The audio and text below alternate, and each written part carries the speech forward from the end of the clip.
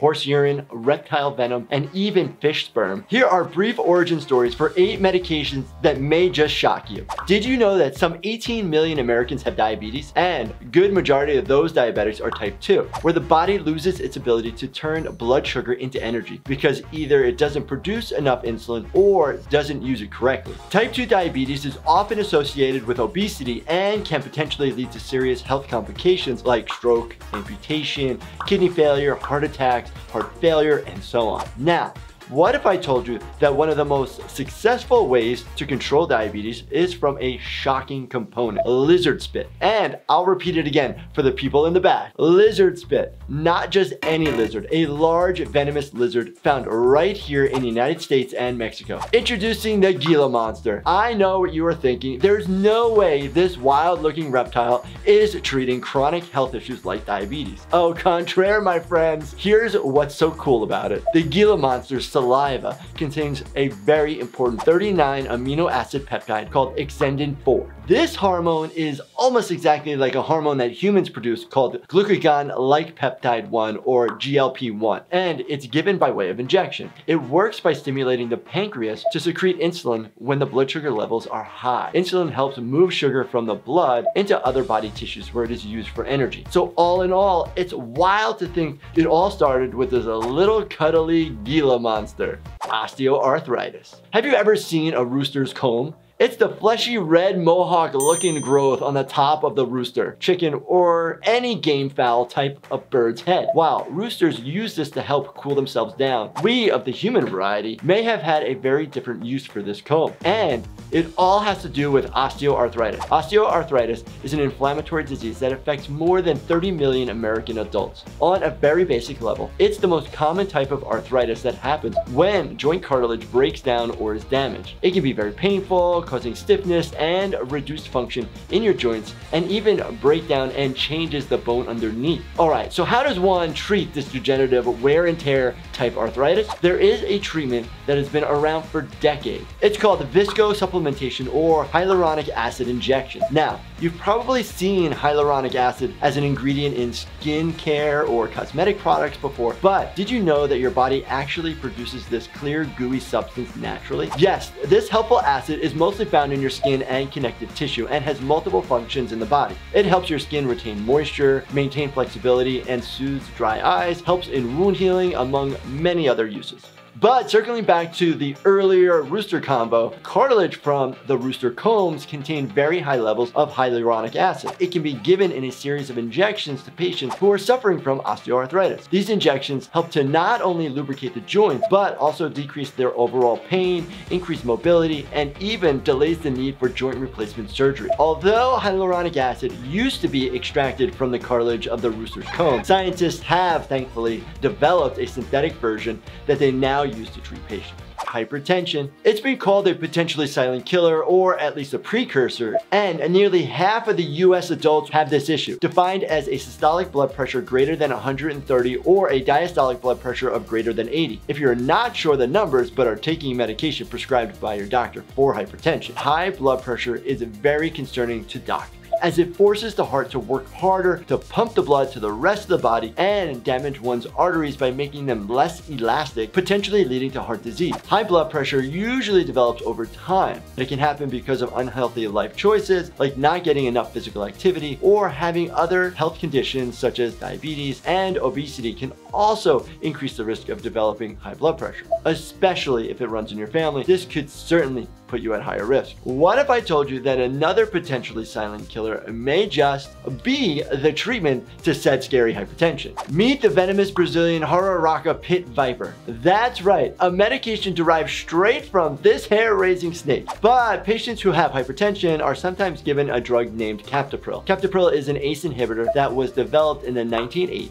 ACE stands for angiotensin converting enzyme, but simply, ACE inhibitors work by helping to relax veins and arteries so the heart can pump blood more efficiently. And captopril specifically was one of the first ACE inhibitors, and it was created using the venom from this deadly snake. Crazy, right? On any other day, one bite from a pit viper like this can cause blistering, bleeding, renal failure, and even death. But now, secured the right way, this snake's venom, or the synthetic form nowadays, truly contains the secret sauce to help combat hypertension, specifically peptides, which are made up of strings of amino acids and are essentially the building blocks of protein. These peptides found in captopril act as an ACE inhibitor for the folks with hypertension, as I mentioned before. It's also been used on other serious conditions like heart failure, kidney disease, and is sometimes given to patients who have suffered from heart attacks. You've probably heard of anti-venom, right? For instance, you go hiking and surprise, you get bit by a rattlesnake. I often see these here in Southern California where I work in the emergency department. People come into the hospital needing a high dose of anti-venom. All that being said, have you ever wondered to yourself, how exactly do we get anti-venom? You may be surprised to find out that it's not as cut and dry as you may think. To go back a few years, it was first developed in 1895 using venom from a cobra. However, the anti-venom as we know it now was not available until 1927. First off, donor animals, usually horses, sheep, or even goats, are injected with a non-lethal dose of venom. That animal's immune system triggers a response and produces antibodies. These animals typically have a robust immune system and produce powerful antibodies that can bind to the snake venom component. From there, blood is then drawn from the animal and the antibodies are separated from the blood in the plasma. The plasma is concentrated and then purified into high pharmaceutical grade antivenom before being given to patients. Today, there are multiple antivenom treatments available for specific snakes and even spiders. But it's important to know that not every hospital carries it. So if you find yourself bitten by a snake or other venomous critter, make sure that you go to the right medical facility that can truly treat your wound. You don't want to be wasting time when minutes and hours could literally mean life and death when it comes to combating a venomous bite. Okay, disclaimer, this next one is kind of a gross one, but can be necessary for some. Did you know that there is a medication made from pregnant horses' urine? This is true. You see, when women begin menopause, a period of time that marks the end of their menstrual cycles, they have low estrogen, which causes a variety of symptoms, including changes in metabolism, difficulty sleeping, mood changes, and other problems associated with this. Oftentimes, to help treat some of these issues, a doctor will prescribe estrogen to help boost their levels and alleviate symptoms. This is called hormone replacement therapy. Now, one of these hormone replacement therapy medications is known as Premarin. It is a highly prescribed, orally administered estrogen that is also available as a topical cream and has been used since 1942. But here's the thing. Premarin comes from mare's urine, and mare urine contains high levels of estrogen and is similar to the estrogen that humans produce. Premarin does have some controversy attached to it though. Some ethical concerns have been raised due to the treatment of the mares. There have also been some recent studies showing an increased risk of cancer for patients who were on Premarin. But all that to say, hormone therapy is important for patients that are actually suffering from menopausal type symptoms. This one isn't exactly kosher, but it's very useful in treating patients that have trouble with their pancreas. For example, if a patient is suffering from chronic pancreatitis, cystic fibrosis, or some sort of blockage between the pancreas and the intestines, they likely do not have pancreatic enzymes that help with digestion. Why is this a major deal? Well, not only does this affect how your body breaks down food, but the pancreas also makes the hormones insulin and glucagon that control your body's blood sugar level. And 1 in 5 cases of severe pancreatitis can result in life-threatening complications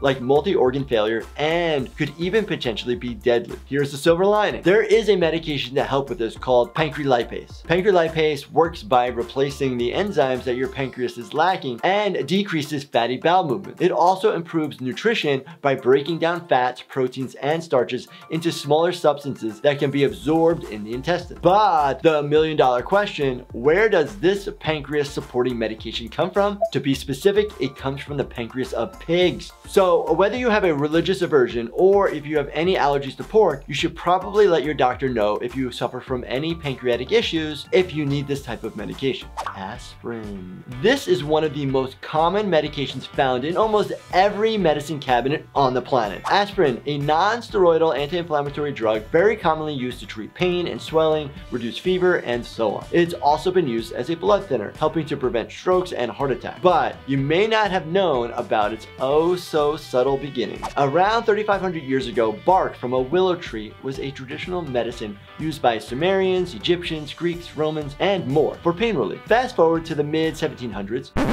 where an English cleric by the name of Edward Stone was investigating willow bark and its effect on the sick. He gathered some willow bark and left it outside of a baker's oven for about 3 months, and once dried, would grind it into a powder. He reported in a letter written to the Royal Society that he gave the ground up powder to 50 different people, and with the exception of a few chronically ill patients that may have had malaria, he reported that all his patients' conditions improved. It was later discovered that the crystals isolated from the willow bark could produce a stronger compound called salicylic acid. Among the many plant products that have clinical utility, salicylates and aspirin are probably the most broadly used. Estimates suggest that about 100 billion tablets are consumed each year and are used to alleviate pain and other issues. Number one weird places we derive medications from has to go to a heparin reversal agent. And finally, we have protamine. This origin story of this medication is certainly a bit fishy, but it may just save the life of you or someone you love. Alright,